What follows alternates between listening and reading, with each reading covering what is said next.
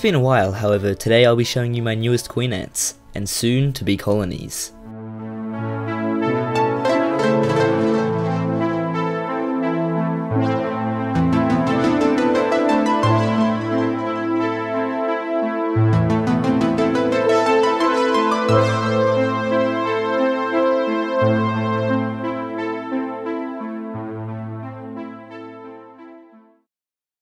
But firstly, let's take a look at the meat ants, housed in the desert of Down Under.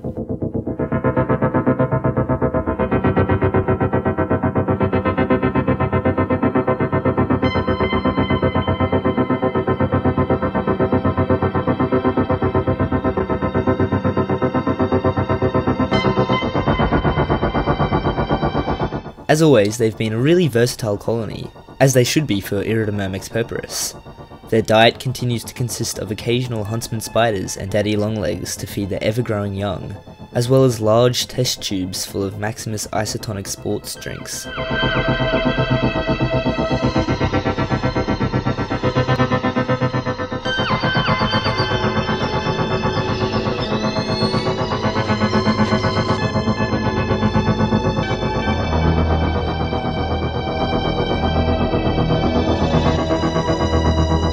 Some interesting behaviour that I've noticed as the temperatures changed, moving from winter to spring, was that the colony decided to lay quite a number of larvae on the surface of the nest.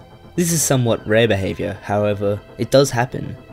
This is because the humidity and temperature on the top of the nest was favoured to that of the inside, providing the larvae with more optimal and efficient growing conditions.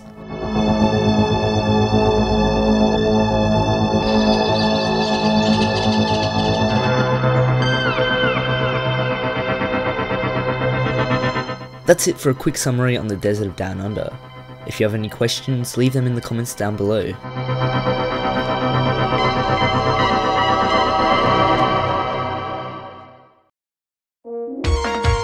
Now onto the queen ants that I've caught.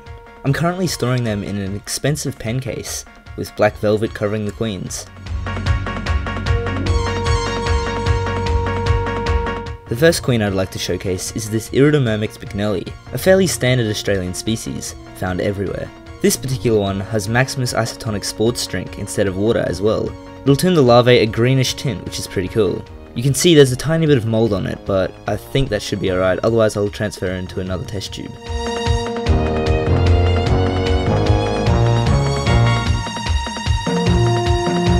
Currently she has a couple of eggs and soon to emerge larvae.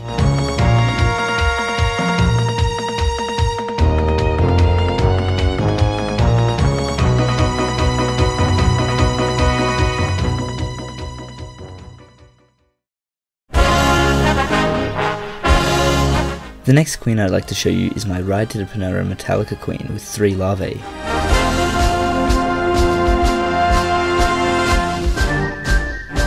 You can see now that her eggs have developed into larvae, she's been very eager to venture out and find food for her young. However, I will feed her once my crickets arrive at the end of this week. Hopefully that won't be too long and the larvae won't start eating each other by then.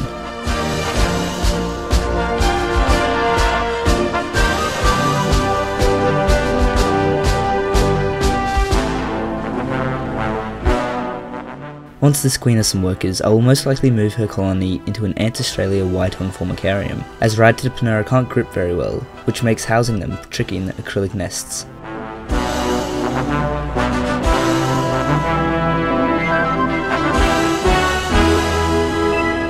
Here again we have another Iridomyrmex bignelli queen with some eggs and larvae.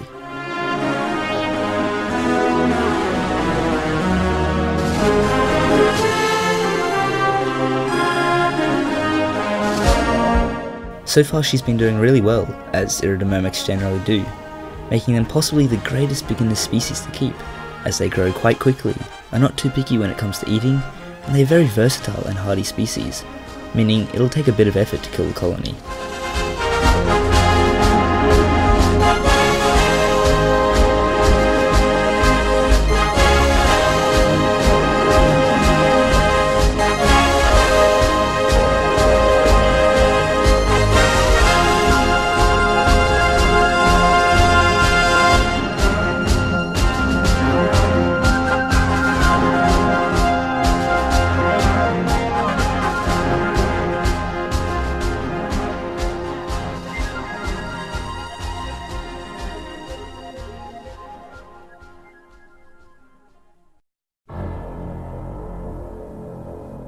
Deja vu, we have another Ride to the Panera Metallica queen, this time with one wing and with a couple of eggs.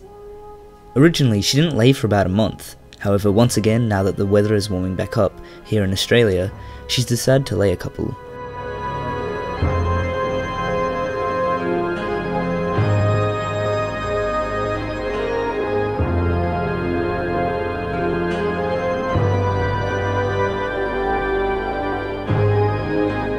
Ride to the Panera queens are semi-claustral, meaning that they must actively hunt for food and nutrients for their larvae during the founding stage of the colony. So unlike the Iridomyrmex spinelli queens, I'll have to start feeding her once her eggs develop into larvae.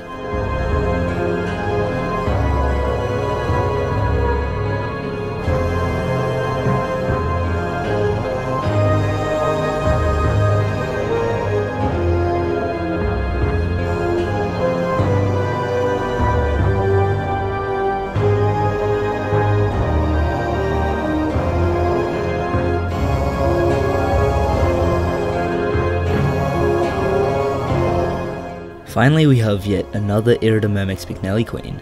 I have a couple of these ones, so if you're a new or an experienced ant keeper and want one of these, direct message me on Instagram linked below and I'll sell her and others to you fairly cheap within Australia.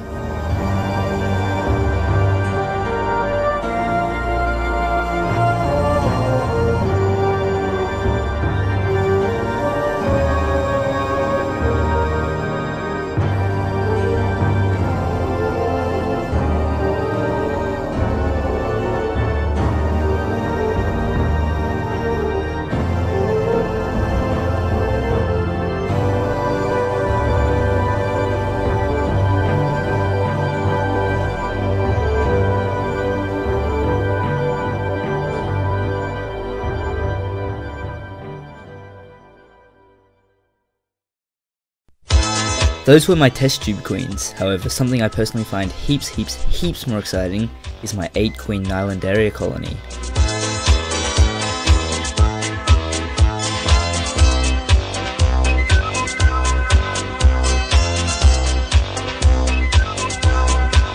They are currently housed in an experimental extra hydration prototype nest from Ants Australia that I was sent a while ago.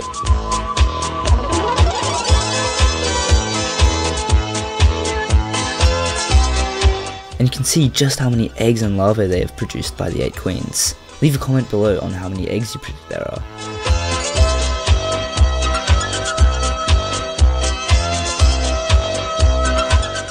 The reason I'm specifically excited for this colony is because Nylandaria as a species grows ridiculously fast, regardless of queen count. My friend John at Tank Society had a Nylandaria colony that absolutely exploded in population. Compare that to this 8 queen colony. I'm kind of scared if I'm honest.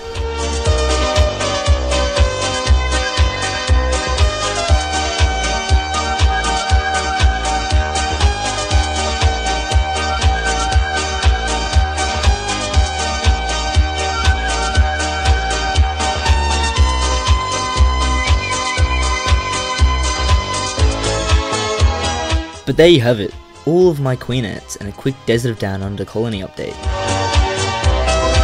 Which queen and species do you like the most out of the ones I've shown today? Leave your answer in the comments below.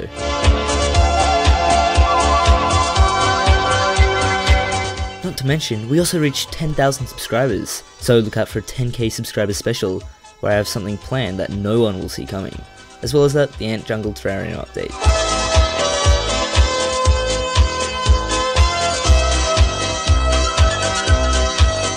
So stay tuned by staying subscribed.